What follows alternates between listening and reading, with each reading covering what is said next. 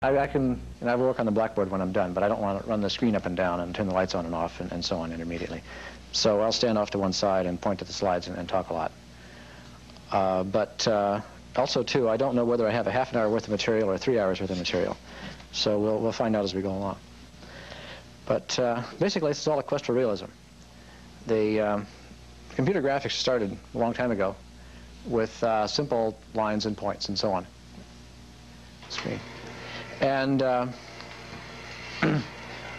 the early 70s, people discovered how to do polygons and shaded surfaces.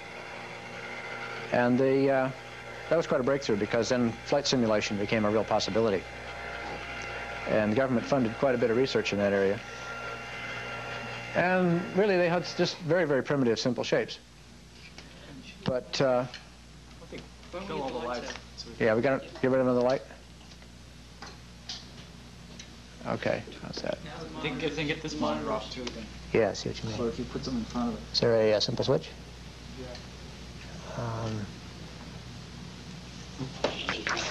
This one. Yeah. All right. That'll slow down the fumbling for a while. Okay, so the mathematics involved in this sort of thing is very simple in your algebra, and from that point, people went on to more complex shapes that had some interesting usefulness rather than just toys of triangles and so on. This is a knee joint that's being modeled at Case Western. A lot of these slides will have some credits at the bottom. These are from SIGGRAPH 80 and 79 slide sets, and I've just culled them out to illustrate what I'm talking about. But most of the pictures that people have been making shaded pictures are really the only kind I'm interested in, are with polygons, and because they're fairly simple, and although they can be extremely complex when put together in large combinations.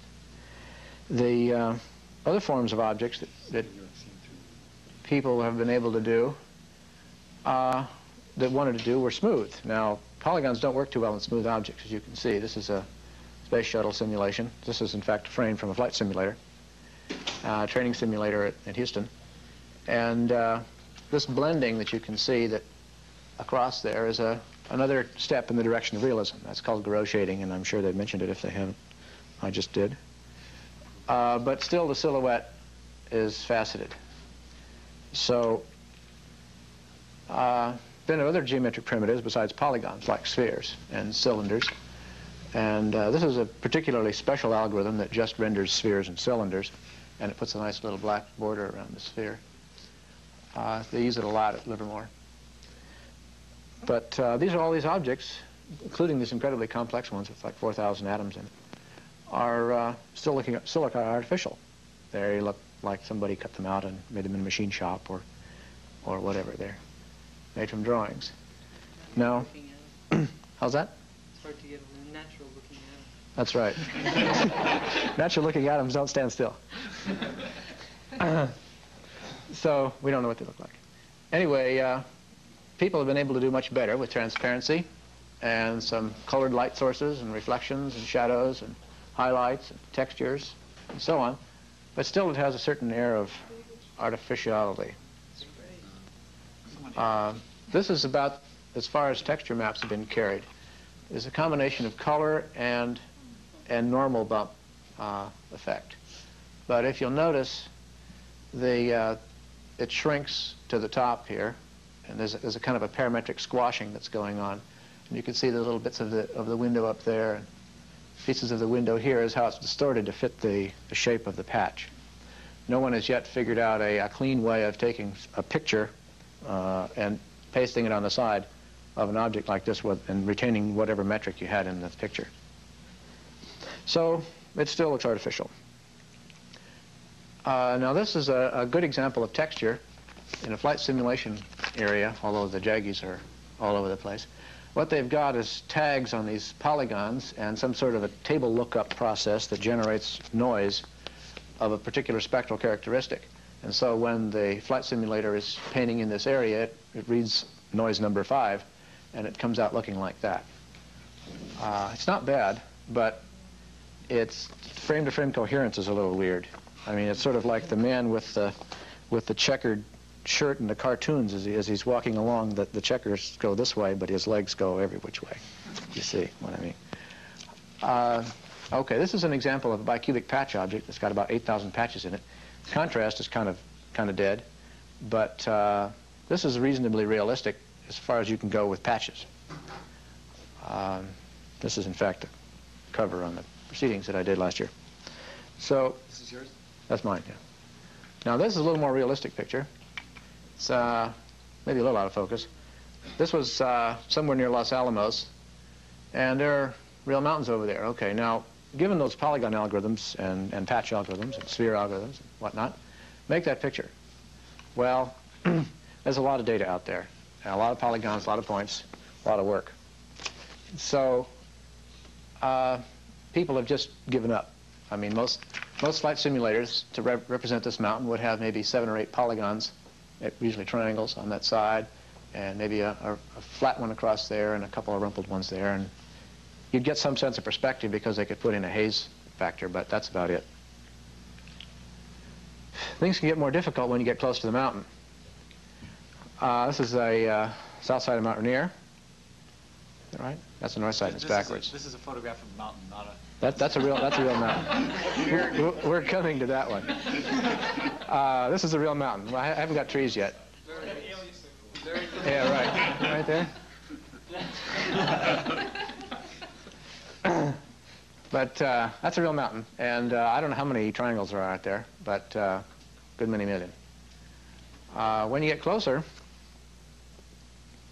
you see all kinds of detail that you didn't see before. Now, if you're trying to simulate a realistic environment, you really have to have that detail. And the methods that have been done so far either explicitly put in all the detail. Question? The picture before the last one with the names on the bottom, that was computer generated? No. No? That one is a photograph of some mountains in New Mexico. Oh, Just blurry, that's all. Okay. No, it's a little out of focus. What people have been able to do so far, though, is model smoke with hundreds and thousands of millions of points. Unfortunately, it's not animatable. Only one frame is all they could ever afford to do. And doing mountains and stuff, you start from a topographic map, and you put 1,000,000 points on the topographic map and sort of panel it, like the smooth mountain was done from a topographic map. But that works okay to a point. Texture maps work okay to a point, too. Texture maps have a postage stamp effect. If you were to, say, cover a forest with a forest texture, you'd have to have quite a few different panels, as it were, that were somehow matched at the edges so that when you covered the surface, it wouldn't look like it was like a checkerboard. And then, too, when you zoom in on it, if you want to get down and look at a tree, at some point, you're going to see the individual bits in the texture map, and it'll all look blank. So there's that problem. There's a parametric distortion problem, which I pointed out on the teapot. And there's the fixed scale problem. That is to say, if I'm 200 miles away from this mountain, it doesn't make sense to have all these polygons floating around in the computer. And if I'm this close, it doesn't make sense to have those polygons floating around in the computer over there. So all this mess has essentially discouraged people from trying to make pictures of things like this. But really, all the picture has to be is good enough to be recognizable. I mean, if you were, the computer shouldn't have to work very hard on that ridge, but it should have to work harder on this. Just hard enough, though. Just hard enough to, in this case, to beat the film grain, but say the display resolution on your device. Other problems, too, that people have shied away from have to do with motion, extremely complex natural motion, like turbulence, waterfalls, surf, things like that are just essentially intractable by any simple classical algebra or mathematics. So, all that I've been describing so far are deterministic models.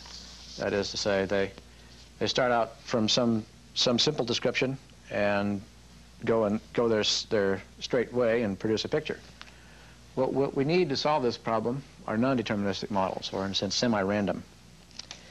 And we have to mix them together, because we do want a mountain there, but we really don't care what this texture is like as long as it looks real. We don't care whether there's a rock here or not. Although we might want a rock there, in general we wouldn't care. So the solution is to mix the two. Now, what we have here is a mixture of signal and noise. If I want a ridge right here, that's my signal. But as far as the rest of this, that's noise, and so I can let the computer generate the noise. And I put in the signal. Now, the idea here is to take stochastic models, and a stochastic model is really made of several things. It's built from standard primitives, like triangles or polygons, patches, points, volumes, whatever. And you start from that, usually. That's how you describe what you want to the computer, or to the process. And then the process takes these simple models and generates a sample path of a stochastic process. And what that essentially means is a bunch of random numbers. And these random numbers from this stochastic process are applied to the model to produce a randomized model. Now, to get a little more specific, what we need is an object or process to be modeled in, like, say, a mountain. Okay, we have to have some goal, so we know which pieces to select and how to put them together. And we need a stochastic process to provide the noise generator. And this can be three-dimensional noise, points in space, points on a plane, points in a line, points in time, points in some complex domain, whatever. And then, given the random numbers and the geometric model, we need an algorithm that can turn it into a picture. So there are two kinds of stochastic processes that we've used making pictures. There are ones that are based on some physical properties of the model. For example, if you have taken some statistical distributions of stars in space, you can generate a random number distribution that has the same distribution as stars in space and use that to drive a star generator that'll generate star fields. Or you can just try something ad hoc, and I've got a few examples of totally ad hoc, off-the-wall processes that generate reasonably good-looking pictures, and we'll use them again. But to solve this level of detail problem, what you need is a recursive algorithm, so that it works entirely local. So when it gets to some spot in the screen, when it says that's good enough, then it can stop. But otherwise, it may have to go recursively. Otherwise, there are difficulties that I'll get into in a minute. But in order to make this thing stable, we really need an interpolating process, one that takes the signal as given, and as it's adding noise, tends to stay locally and interpolate the bounds of the signal. That way we have some control over where the mountain ends up. It might end up in the wrong place if we don't have something like that. Also, there are problems with runaway, blow-up, and divergence and things like that can lead to a lot of grief when trying to make an animated sequence. So that's a fairly straightforward introduction to stochastic models. Now, I want to talk about fractals for a little bit. There are two kinds of fractals: random or stochastic fractals, and deterministic or pattern-like fractals. And the pictures I've been running through here all have strong fractal components. Let me have to back up on some of these. But a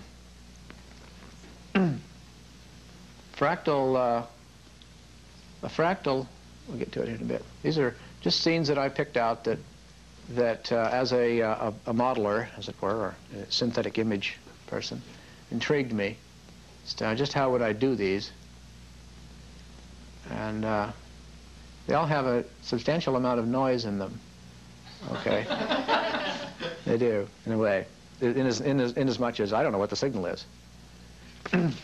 Okay, this is where I started. April '78, Scientific American. There's a review of this book, which I have a copy of here, and I'll flip through some of the pages and run them on the monitor later on, so they can get on the tape. But it's written by a fellow named Mandelbrot. He's an IBM fellow, which means they pay him to use his name. And he's a probability theorist, mostly. He studied under Levy in France. So if you know, probability theory is rather heavy, I guess. Anyway, he's worked all over the place in hydrology, communications theory, ergonomics, economics, statistical thermodynamics, fluid mechanics, biology, geophysics, any place he could find an application for his pet stuff. Well, it turns out that what he's done is found something in every one of those fields that was common. And in a sense, it's a grand synthesis. He's found a simple mathematical object that pervades all those fields and a lot of others that we also find useful for generating pictures. And this object he calls a fractal. And what does a fractal say? Fractal is a set with non-integer dimension. Now, for those of you who know measure theory, what it means is a set whose Hausdorff-Besicovitch dimension is greater than its topological dimension. Those of you who don't know measure theory, it means that it's rumpled or rough or ragged or infinitely big in a small space. It's based on what are called gauge functions. And what it amounts to is the classical dimension, the definition of dimension, is that the measure of the set, and in the case of Hausdorff dimension, Besicovitch dimension, the measure of a set can be turned into some formula in which the kernel of the formula is something like some characteristic length of the dimension to some power. And for a normal plane, the characteristic length is some distance in the plane, and the power is 2. For interesting sets, the power is some real number that's not an integer. It's not hard to prove that there are sets that have that property where the power is some fraction or some ratio of logarithms or whatever. So a lot of examples of these things.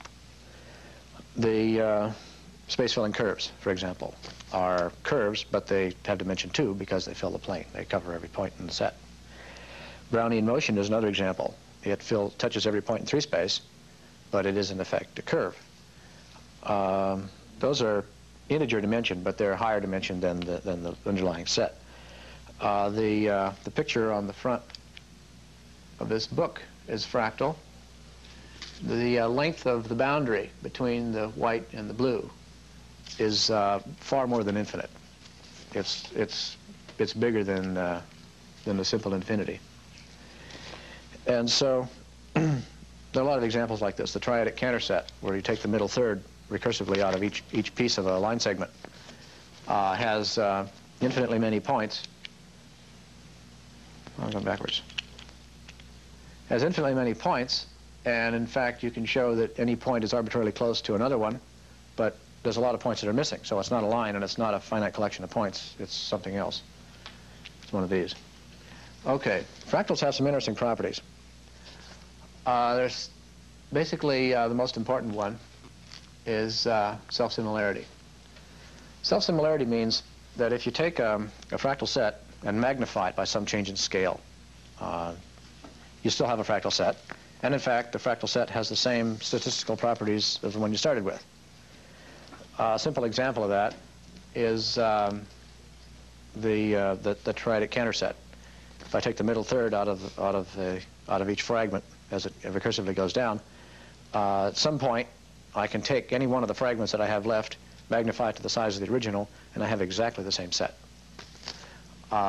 If I have something that's statistical, say like a pile of rocks on the mountain earlier, you can magnify that quite a few times anyway, and it still looks like a pile of rocks, especially if you take a chunk out of the middle and you don't see trees or moss. You can't tell what scale it is. Another example of that is when the astronauts were landing on the moon, they couldn't tell their altitude by looking out the window because the distribution of crater sizes is fractal. And there's no way to tell how high you are because there's no fixed scale reference. They had to use radar keep them crashing. So it's all self-similarity, and that's what it amounts to. But similarity ratio has to do with the rate of increase in geometry as in surface or length or whatever as you do the magnification, and it's related to the fractal dimension of the object. Okay, here's an example of a piece of self-similar photograph. Now, looking at that, you can't tell how far away it is, how big it is, although it looks kind of big, or what it is. Well, I took this picture last spring, and Mount St. Helens is right over here. I was about 40 miles away when I heard about it, and that's about 15 miles to the west. That's quite a day. Anyway, you can't tell how far away you are, basically, because the turbulence is self-similar. Okay. Now, at this point, I knew these things existed. I'd read the articles, read the books, and Mandelbrot has a few photographs in his books that were made of synthetic terrain, but none of them have been explained how he did it. You go through the book with a magnifying glass or something better, and you will not find one word of explanation or reference to a word of explanation as to how he made those pictures. So I felt that either it was some secret process, or he had somebody else do it, or something. So I set out to do it myself and found a fairly simple way to do it. But the ways that had been done before, the fractals had been made, and in fact the methods that are mentioned in his book are these three. A shear displacement process is real simple. You start with a line segment and break it at some arbitrary point and displace the left and right halves up and down some Gaussian distance, a Gaussian distribution. And break it again and do it again. Break it again, do it again. Just keep doing that until you're tired or until it looks good enough. And you have a very rough-looking ragged shape, and it's fairly easy to prove that ragged shape has this property down to a certain level of graininess where you stop breaking it. But the problem with that is that it's an n-squared process for a line. Every time you break it, you got to move n points, and you got to do it approximately n times to make it look good, and that's no good. Even for a line, an n-squared process is atrocious, and for a surface, it's n fourth. So that's out. The modified Markov process is the one that Mandelbrot spent the most time on, I think. He's mainly interested in time series, and so what he's been doing is trying to find some process that can grind out numbers that have all these fractal properties for doing things like simulating communication channels and that sort of thing. So what it is, the Markov process is essentially a black box that produces a random sequence. But the modified Markov process in this sense is the black box has a memory, in that the numbers that come out of the box have a slight dependence on the numbers that came out of it before. And the farther back you go into history, the less the dependence is. So it's kind of a decaying dependence. And so it's kind of, in effect, a smooth random number sequence. Okay, the other method, that doesn't work for surfaces because you can't do Markov in the surface, and you can't back the thing up. You can't refine it. You can't do anything with it. So it's useless for pictures. Fourier methods, well, turns out that a fractal set, or fractional Brownian set, which I'll get into in a bit, has a very simple power spectrum. It's 1 over f to some power.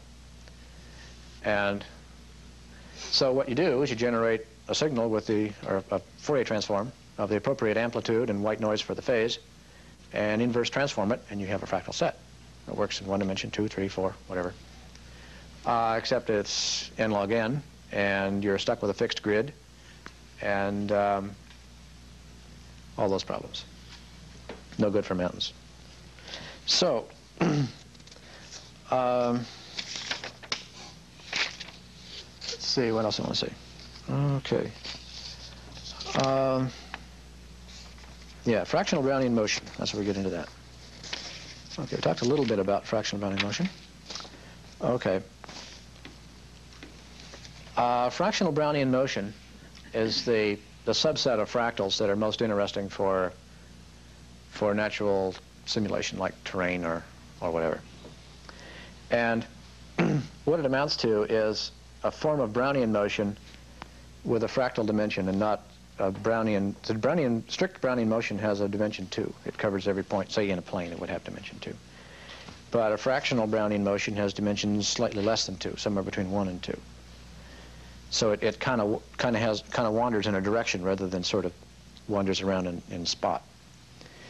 And it can be extended to multiple dimensions, dimensioned sets. That is to say, you can have fractional Brownian surfaces, fractional Brownian solids, whatever, fractional Brownian time, or processes that exist in space and time. Two-dimensional example is terrain, and terrain, in fact, has a dimension of about 2.3. It's good. Yeah, I'll explain that in a minute. Isosurfaces of turbulent fluids have dimension 3+.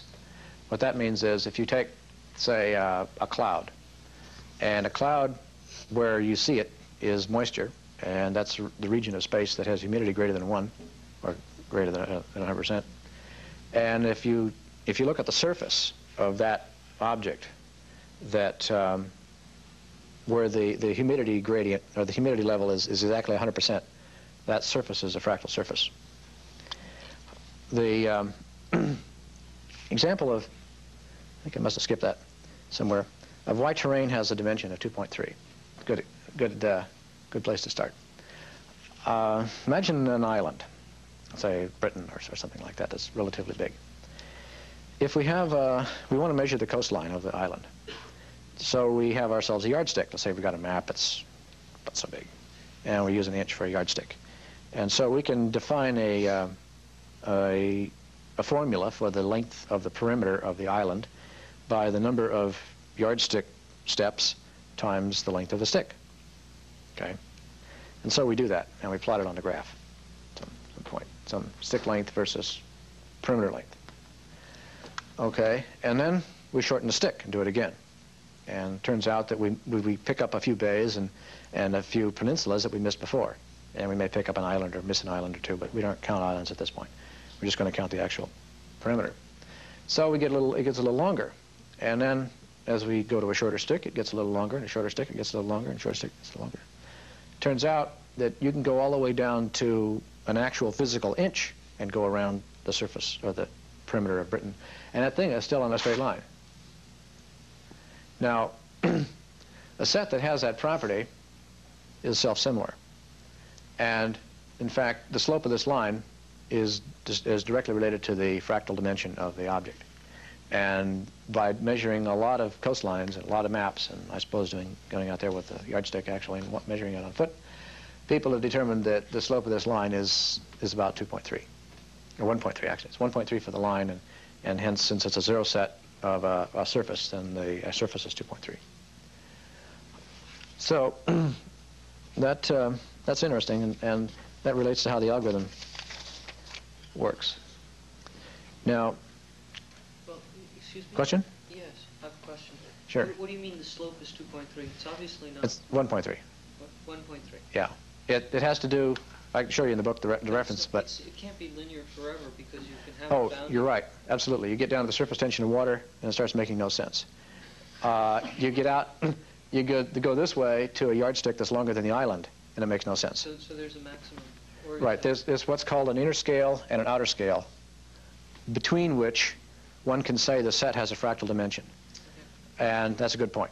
And with our modeling, what we've attempted to do is to build processes that have a known fractal dimension that we can employ at various scales. For example, if you have some rounded hills, they may be composed of very rough rock. At a large scale, they have fairly low dimension because they're smooth, but at a fine scale, they have a high dimension as they're rough.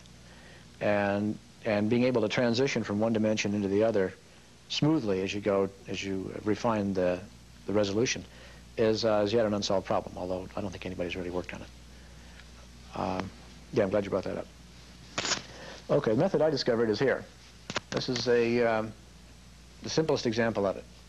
There's a refinement of it that was independently discovered by two fellows in Texas, and it produces better mathematical results, but visually they're about the same. Okay, what we have here It's called a line-to-line function. What that means is that it goes from the real number line to the real number line. And you can think of it as a function of t or x or whatever, but if you put x there, people ask me why isn't there y up there? So this is t. Okay, start with 2 points. Any 2 points, some distance, whatever displacement. Find the midpoint of the line segment between them, and break the line there and displace the midpoint some distance, up or down. Now, it doesn't, first of all, it doesn't have to be the midpoint. Secondly, the distance up or down can come from any distribution you want. It doesn't have to, it can be uniform, it can be Gaussian, it can be skewed, it can be anything. In fact, I've made some very good pictures with some really bizarre distributions. So, okay, you do that, and then you got two new lines. Well, depending on how you're doing this, you can say, well, that line's good enough, but this line's too long. Let's break this one again. Or you can say, well, let's carry it down n levels, or do whatever you like. But essentially, you take this line and you break it, and you pick some number out of a random distribution, and say here, and so you've got a line that looks like that, and this one may go like that, or whatever. So you keep doing that until you're satisfied. Now this has got, I think, 512 points in it, or 511, or something like that.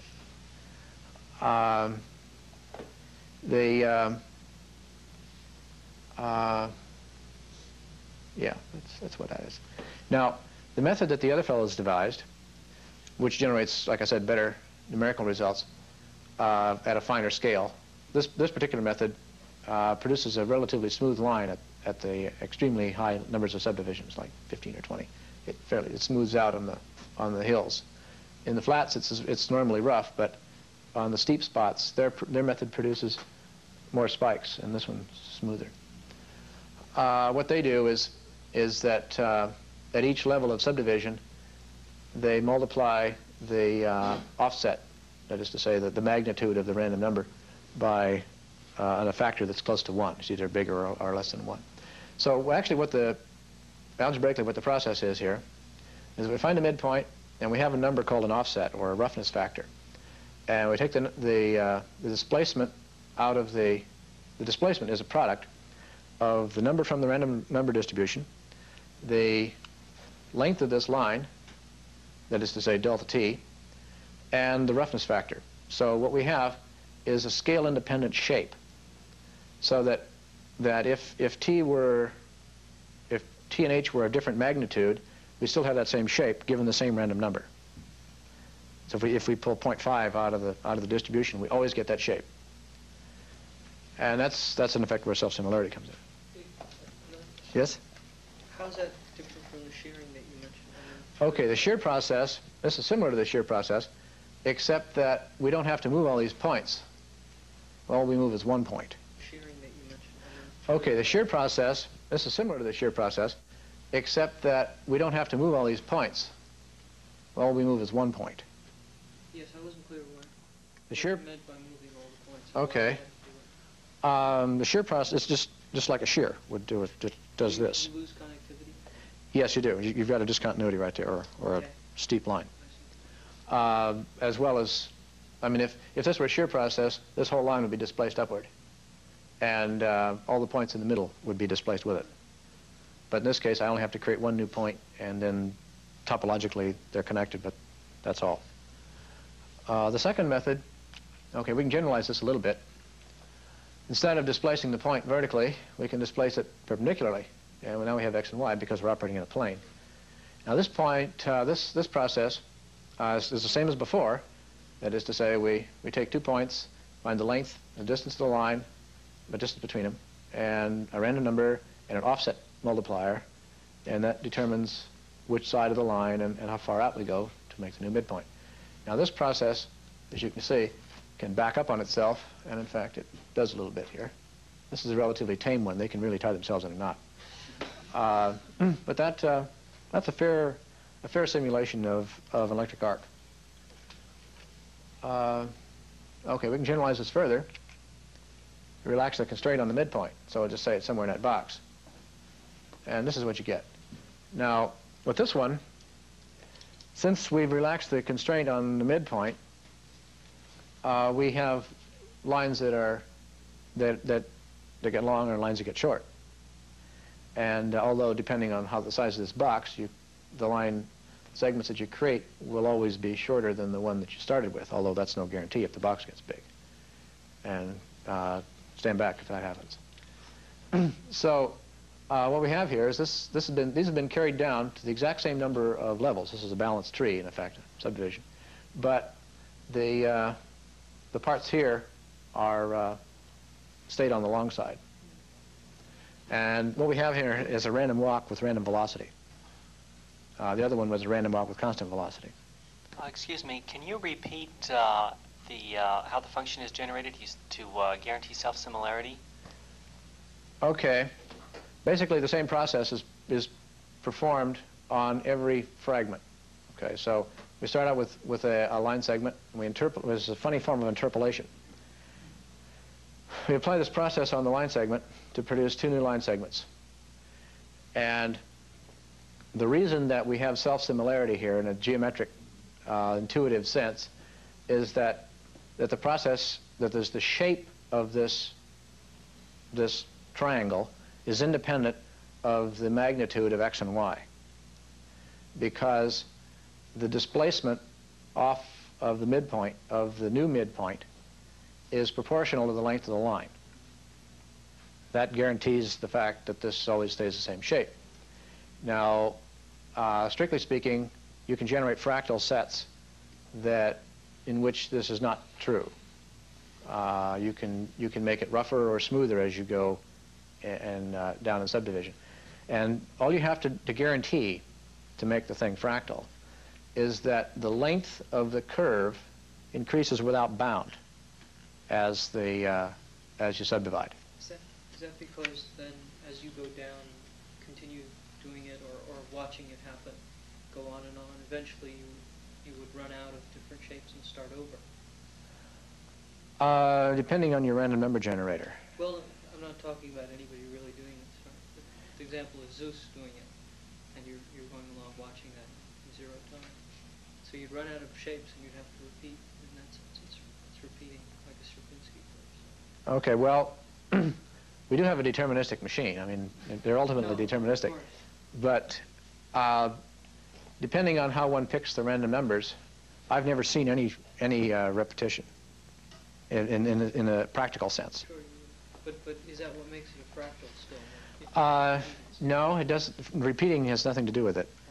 It's what makes it a fractal, what makes it have dimension greater than 1, is the fact that at every level of subdivision, the length of the curve increases by a common ratio. And so every time you go down one level of subdivision, the whole length of the curve increases by a common ratio. And you take that to the limit, and you've gone way beyond infinity. Now, we can generalize this to surfaces fairly easily. This was the first one I did. We start out with a quadrilateral, the dashed line, break each edge, displace it vertically. You can displace it in some other direction if you like, but in this case it's just vertical. And have 4 new edge midpoints, the same, that process number 1, line to line, applied to every edge. And then we connect the edges, the new midpoints, and take 2 sample paths across this thing and add, or average, or whatever you like, the resulting displacement. Create 4 new quadrilaterals and start over again. In your SIGGRAPH paper, I think you just said atom, and did you meant to say average? Do whatever you want. I think adding them is better. But if you add them, then the center can jump up a lot more than anything else, and you get distorted-looking patterns. No, it's stochastic. It's true that if you add them, the distribution on the center is bigger. And if it looks good, do it. That's what it matters. That's all that matters. But I worked it out one day, and frankly, I'm not sure if I remember exactly which was best. All the ones I've tried, it looked better if you average. Okay, I think you're right. Now, this is in fact, this is a photograph of a Polaroid, because at the time I didn't have the appropriate equipment. What we have here is a bicubic patch surface of about 1,000 patches or so. And the surface was made by taking that previous process and generating a 32 by 32 mesh and fitting B-splines through the mesh and then converting the B-spline surface to Bezier patch surface and feeding it through my patch program with a giant ground plane polygon in it here. You see the edge of it to give a water level. And that's not bad. If we add a few little texture to it and clean up the resolution and so on, that's perfectly acceptable for an island. Now, that's a real fractal. So let's see, where am I going to get into now? Oh yes, now it gets interesting. Well, highly detailed. Can we focus that a little bit better?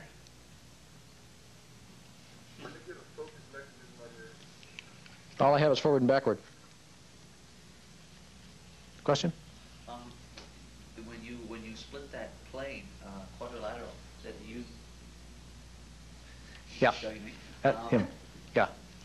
that it doesn't say anything about those 4 points having to be coplanar, right? Right, they can be anything. In fact, I tried to work out a hexagonal one, but it wasn't worth it. This is a triangle that was done using that process. And now what I've been telling you so far is essentially notes and pieces out of a paper that will appear in the communications of the ACM one of these days. The other fellows in Texas right now are working on their part, actually part of my part too, but I'm busier than they are, so they're working on most of the paper. And whatever they don't put in the paper, I'll publish separately. But so this paper will appear in the communications. And what I'm going to tell you from now on out is unpublished and will not appear in the paper, and not yet, something else. That's essentially how pictures like this are made.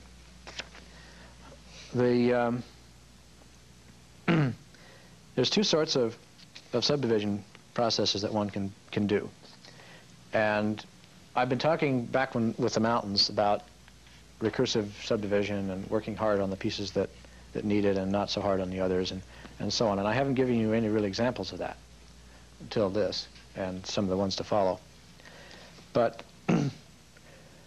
up to now, it's been all a priori subdivision. That is, for the example, that the mesh with the island, that was 32 by 32 and stopped there. But I'll explain how to do adaptive subdivision here in a minute. Now, let's see, should I? Yeah, I'll go ahead and run through the slides. And then got about half an hour. I think that's enough for this and questions. Okay, this is a single triangle with the corners colored appropriately. The blue has a high dimension, the green is a medium dimension, and the red is a low dimension. This curve, and I think I can prove it, in the limit is continuous, although it's nowhere differentiable, and there are no islands in this curve. It's a continuous closed curve, and there are some digital islands, you might say, but in the limit that's connected. Okay, this has got about a couple 100,000 triangles in it when it's done. This is a shot off the monitor. You can see the dithering. This is a triangular database for a mountain that was done from a county map, not from a topographic map. And it has about 150 points in it or so. There are about half again that many triangles. And you're looking at a small subset of them. There's a bunch off to the left and the right and on the other side and some in front. And the program that generates these pictures takes in a database that looks like this. Just a bunch of triangles, and the triangles have some colors associated with them, some fractal dimension. And it turns them into that. Now, this picture has a few digital flaws in it, and the contrast is poor. But you can see that's the same database. Is it the same view? Same view, same direction. Different aspect ratio, and the colors are slightly varied because of the way it was reproduced on different machines. Would you go back once again? Sure. There it is. You stretch that out a little bit. Yeah. See this black up here? Oops. Black up there, right? Became this ridge, and that black became this stuff here. And this, who knows where that came from? Well, came from down here. This is a long, thin piece of black, and so it tends to get, it'll rise up high because it has a lot to work with. The black surfaces have high dimension. The green surfaces are medium, and the white surfaces are relatively low. There is, in fact, a notch through the hill up here, and this triangle is due to a bad triangulation. It's almost vertical, and it really doesn't belong in the model. If this were a handcrafted model for some intelligent end use, that wouldn't appear in it. But this is, in fact, a three-dimensional shape. And you can, if you want, stand up here and look that way, or whatever. I've, in fact, done it. These are all triangles. All triangles. And from now on out, I'm just going to talk triangles. How do you do the shading? Do you do individual shading? Yes. The way it's done is basically recursive. You start with a triangle, and you break it up into littler and littler triangles. And this program, when the triangle is small enough, and most of the triangles in this picture that are small enough are about that big. Although down here they may be a little bit bigger. They're flat shaded. It just computes a normal and the light source and a simple little formula combination of the inner, it's a simple function of the inner product. And it comes up with the shading value and paints it in flat. And to get the same thing, again, you just run the same random number generator? Right, same seed. I get the same picture. And you just don't do the parts which you won't see. Right. There's an important process here that guarantees the same shape from one frame to the next, even though the same scene is not, it's not the same scene.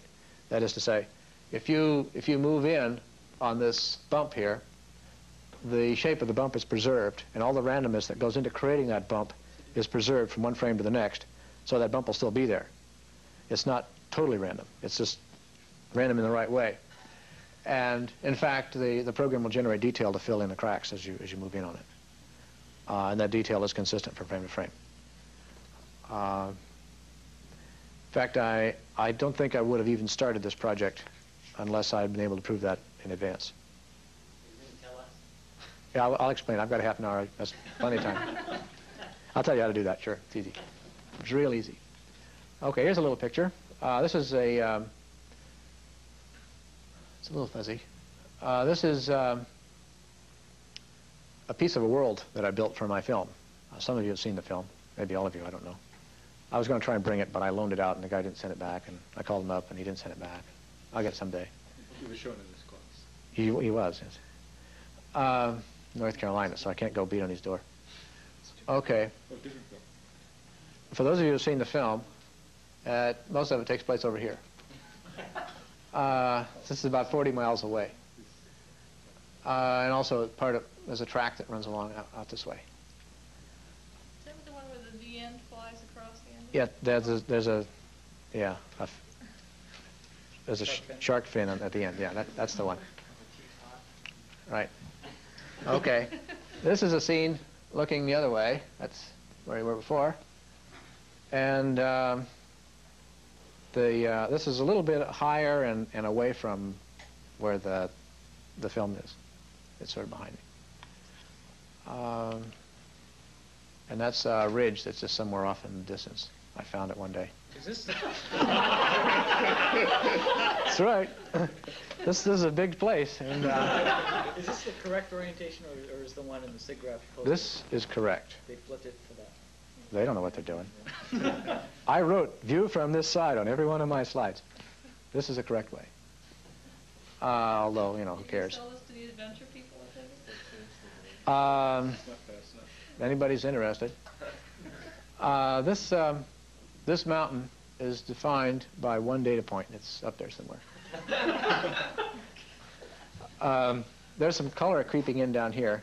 If there's a little bit of green and some. This is in fact a darker gray, because this face over here of the mountain has got a dark gray edge on it that's creeped its way up, and the light gray is on this side.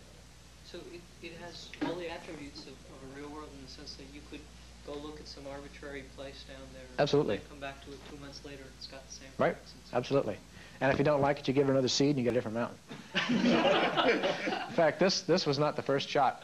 What I wanted was a ragged-looking ridge with some scenery in the back. And so I knew at one particular spot there was some rough mountains that I'd put in, about 10 miles or so off to the northwest. And so I went over there and backed off like 10,000 feet and sort of opened up the perspective on the view and started making pictures until I got one just giving different seeds. And I got one that looked, that's ragged enough. And so where is it? Figured it out on the map, typed in the coordinates, and then moved around, and there we go. Took about an hour. You say you have color creeping up on the side there. I take it when you gave the seed, you also gave some colors. In a way. I'll explain that in a minute, too. Well, you could, of course, also randomly generate those.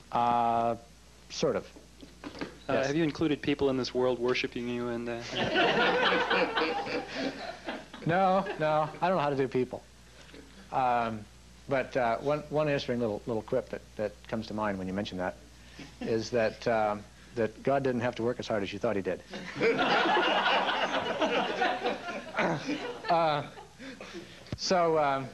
Okay, I think that's my last slide, and okay.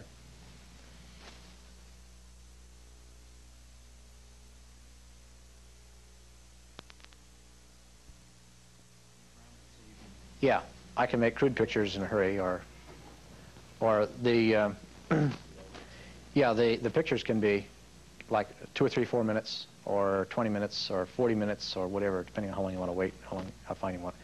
Pictures in the film averaged about 25 minutes. And those were 512 by 512? Right, no attempt whatsoever to anti-alias the pictures. And that was partly done as an experiment and partly because it would have taken longer. 400 hours of computer time in that film. So... Do you have a paper already published on this? just the SIGGRAPH preliminary paper. It's in this little thing. You can find it. SIGGRAPH 80. Yeah, there are some floating around. Let's see. In fact, while I'm at it here, there's some pictures by the fellows in Texas who've done patch models, and I think I'll put them on the tape just so that they'll get in the record. Okay.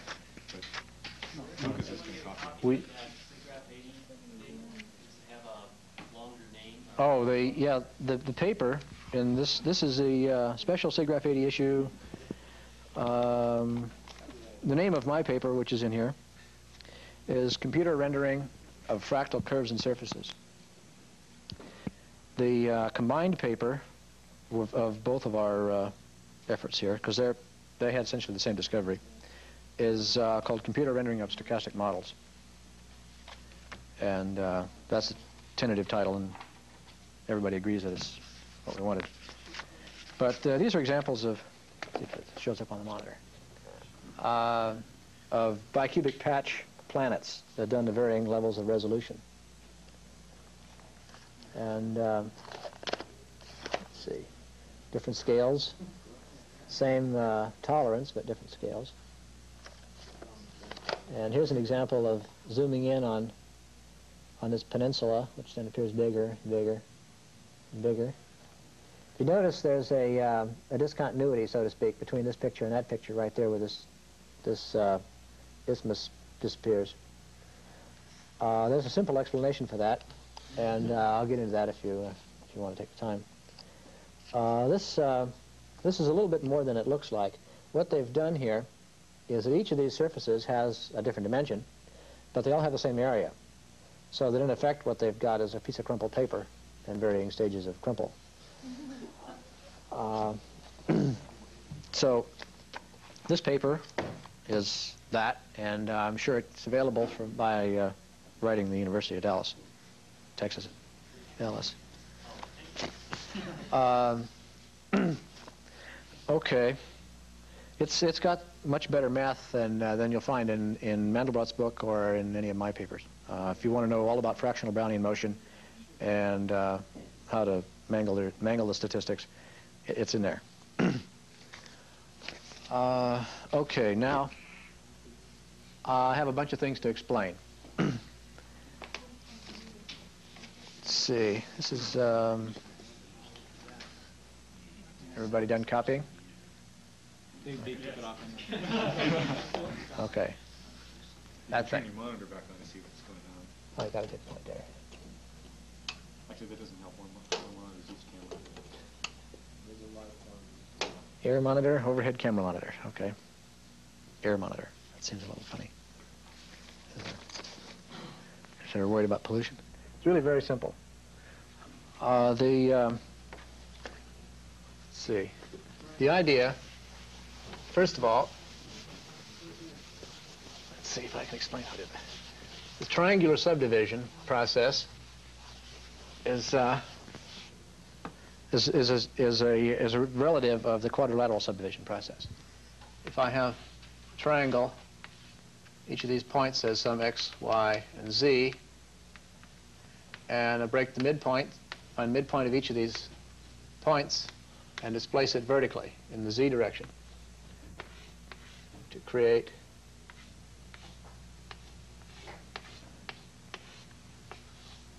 a new triangle. So from the top, looks just like that. Now, this is the process used to make all the pictures that you've seen, the triangle-based pictures. These are, in fact, similar triangles. In fact, they're identical triangles as viewed from above. That's not strictly necessary, and there are a lot of variants on that I'm going to explore someday. But this is reasonably sufficient. So in the picture that's on the monitor, what we have is green, blue, and red. Now, initially when I started this, in fact, just about every process that's done in computer graphics for making pictures of any solid object is you assign colors to faces or colors to surfaces. Well, this doesn't work. You have to assign colors to vertices. And what the process is quite simple. When the surface is subdivided, we have to come up with a color for those vertices. So what we do is flip a coin. Now, that's the easy part. The hard part is, suppose I have another surface over here, and I'm going to subdivide this surface. Well, if I want the surface to have any kind of continuity at all, C0 continuity in color, then I better get the same color on this side as I get on this side. And so we can't flip an arbitrary coin, we have to flip a special coin. The way it works is that each vertex has associated with it X, Y, Z, a color and a tag. Tag is loaded initially in the database, 1 through n vertices. Doesn't matter, as long as they're different. They're not all 0 or some pathological case. So what we do is to generate the random number for this point, because not only do we have to have the same color, we have to have the same displacement to come out here, so the surface is connected as well as the same color. Otherwise, we'd end up with just a cloud of triangles that would have no meaning whatsoever. We have to have the same random number from this side and from that side. And so what we do is we take the tag for this end and the tag for that end and add them up. And take that number modulo some number and look it up in a random number table. You get the same number every time. And then the tag for this point as the sum of those two. So that when you go to work here, you get the same ones from both sides. And so that at every point where you have, let's see, at every point where subdivision takes place from both sides, you're guaranteed to have the same tag generated from the same base pair at that point, and hence the same random number and hence the same color.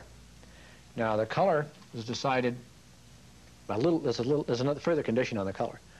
The colors are not random, as you can see from this picture. Well, on the monitor, the same gray, but nevertheless, the colors are not random. And the way it's done is that to pick the color at this point, since we've given a random number, the random number is either positive or negative. If it's positive, we take the color associated with the low tag, and if it's negative, we take the color associated with a high tag. That guarantees that we get the same, we're looking in the same direction from both sides. Some simple symmetry thing like that. And so then you have the same color and the same displacement at this point, and the surface is then continuous. Now, that's how it was done. Now, the world that we're flying around in has about 15 colors in it. That's all. And all the shades of gray and the texturing and whatnot is just done by very, very fine, rough surfaces with the light bouncing off them at different angles. It's purely geometric texture. There's no tricked-in texture maps or normal maps or anything like that. It's just strict geometric. So that's how I did color. Now, there's lots of other ways to do this. Besides having a tag, you can have some number, some floating point number or whatever, that instead of adding them up, you average them, and then you can leave it to your imagination to go from there. But this is enough to get started. Yes? Don't you need to offset the same midpoint, the same amount? Yes, you do. The same displacement. And the displacement at this point is determined by the product of this length, the random number that you get out of the table, and some roughness factor. And the roughness factor in the pictures that you've seen is associated with the color. The color is, in fact, R, G, B, and some dimension. The roughness, the fractal dimension. And so, since there's millions of these vertices and a few colors, it was easier to have this thing as dimension. Also, too, the dimension is associated with the color so that if you want trees everywhere, then the trees have the same texture, as it were. So you already have a semantic attribute that says type of surface, and from that you can derive both color and dimension and roughness, and you just, for the heck of it, it's represented as color. Right. Well, for the purposes of the color discussion, I've written color, but it's really a color table tag, and right, you're quite right. So that's the basic subdivision process. Now, there's one I'm going to explore next, and that is to take the triangle, say, and split the longest edge at the midpoint. Do binary subdivision. Because this one works okay, in fact, it works quite well, provided that the triangles are roughly equilateral. But there are, if this is a fairly smooth surface, in the limit, what you get is a lot of parallel lines that look like this. And down low with a good light angle on it, a shallow angle and whatnot, it looks like postage stamps or fields or wheat fields or something. But this process does weird things to lines that remain to be determined. That's, in fact, in a few weeks we should have this one running on our machine. Okay, so that's triangle subdivision. Now, okay, I showed you how to guarantee that the surface is C0 and the color is C0. Now, there's another thing that you're going to run into right away if you try to do anything non-trivial, and that is clipping. Okay, clipping these things is not easy. I don't know what they've discussed about clipping, if they discovered the Southern Hodgman clipper or regular polygon clippers or whatever. Something, I suppose. Okay, so you know roughly what clipping is. Well, clip one of these. The way it's done, really very simple. Very simple. If I have, say I would draw a perspective picture here. I is, let's see, this is, I is looking this way into big Z. Z. And this is my viewing pyramid.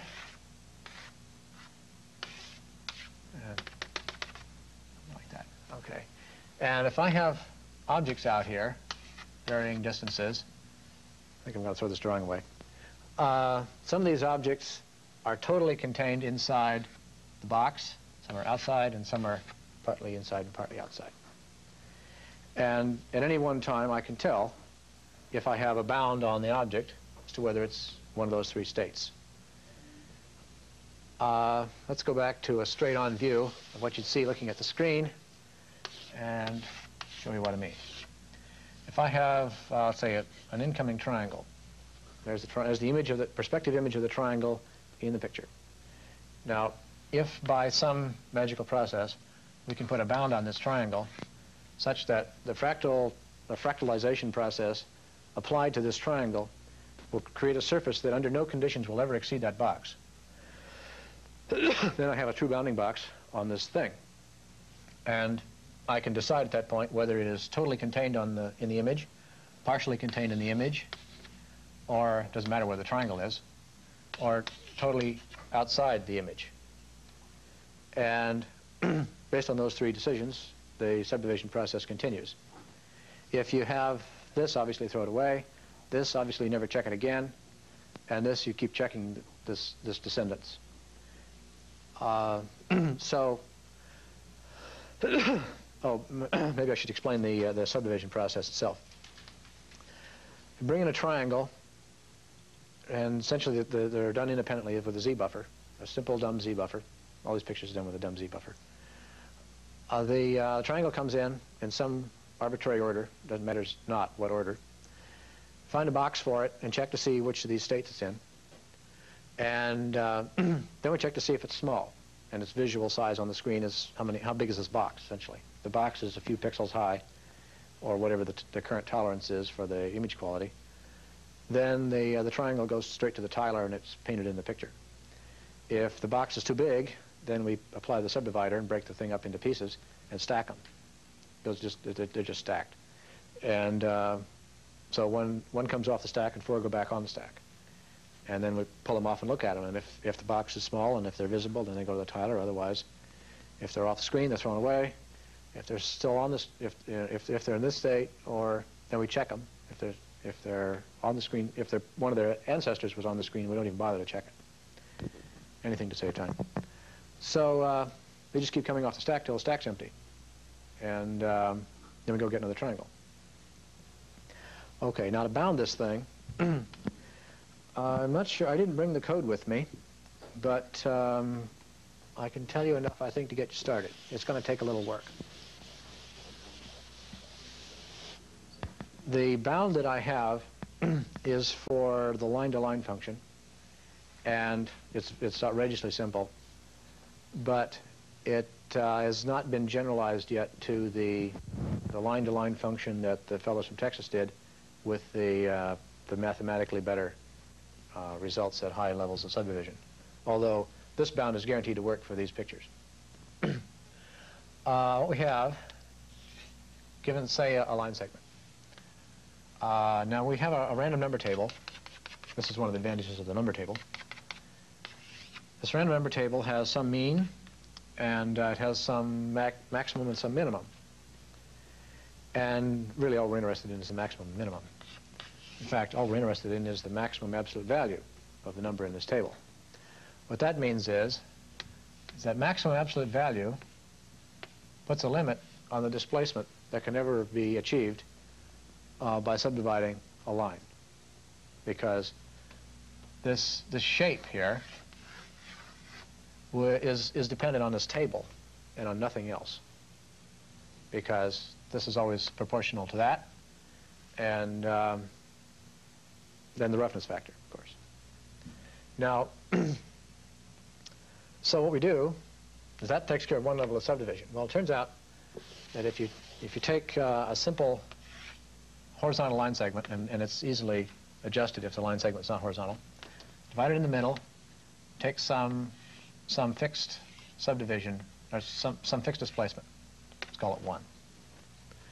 Okay, now if let's say we're going to flip heads a million times in a row, and every time we flip the coin, it comes up 1. So the next time we're working on this side, this section of the line is half as long as that, because we're measuring this distance and not that distance. This is the distance we want to measure. Okay, so we have half the length of the line, but the same number comes up in the table, and so we generate a displacement that's half as much as that one. Okay. What that has done is given us a little flat spot up here of height 1 that's of length 1/4. When we apply this process again, we get something that looks like that is of height 1/4 of length 1/16. And no matter what you do over here, you can't get any higher than that. And no matter what you do in here, you can't get any higher than that. And so this eventually ends up about there. Now, somewhere in my code is the exact number of which that is. I think it's 1 1/3. But you're certainly welcome to derive it yourself. And in fact, you can use 1 1/2 and be safe. Yes? At some point you're going to get, you're not doing any anti-aliasing, so you're going to get so small that it wouldn't really matter. You could stop at some point. Right. Well, that kind of Oh, number no, is so actually small, it could all be, it could be a square that size. So Mhm. you can't do Well, this is an absolute worst case. Yeah. Okay, and so what this means is that given this line segment, that I now have a box. It won't ever go this way. That due to the numbers in the random number table and this limit number, which is a simple multiple of the size of the magnitude of the table, I have an aspect ratio, so to speak, on this box. Yes? Now that all takes place in real coordinates, and you have to then perspect that That's box. right. That's right. This takes place in model space. All the subdivision is done in model space, not in screen space. So this is the process used to derive the bound. And given the bound on the line, we then derive a bound on the box, derive the box on the triangle. And this is another little trick that's absolutely vital if you're trying to make things that are connected. Because let's say, that's not a good example. Let's say we have, better than that, 2 triangles like this. This one is big, and so we're going to cut it up. This one is not, so we won't. Now, what do we do about this point here? Well, what we do about that point is worry, unless we got a good example, because if you don't do something with this edge that's the same on both sides, you're going to create a hole, and a really nasty hole, since we're dealing with ragged surfaces in the first place. So the solution here is really very simple. Basically, there's 2 rules. A triangle is subdivided if and only if any one of the boxes associated with any one of its edges is bigger than the tolerance. Okay? So, for example, if one edge is long and the other 2 are short, we subdivide the triangle. All it takes is 1 to subdivide the triangle. But the other rule is that if the edge itself is shorter than the tolerance, then it's simply bisected.